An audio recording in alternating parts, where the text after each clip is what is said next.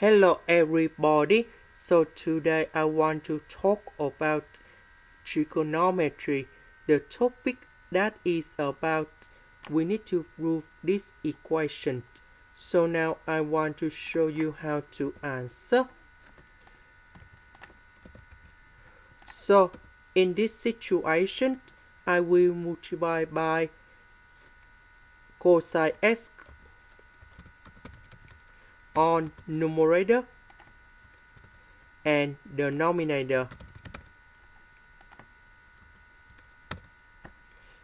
For this one, I will multiply by sinx on numerator and denominator.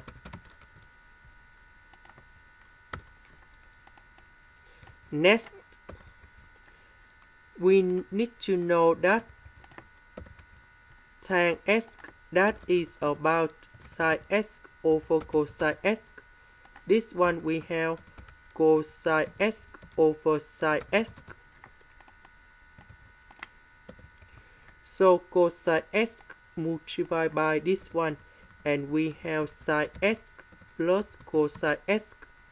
This one multiplied by this one, so we have cosx minus sinx. So this one simplified to this one and we have cosx. Now we put the negative on numerator and denominator.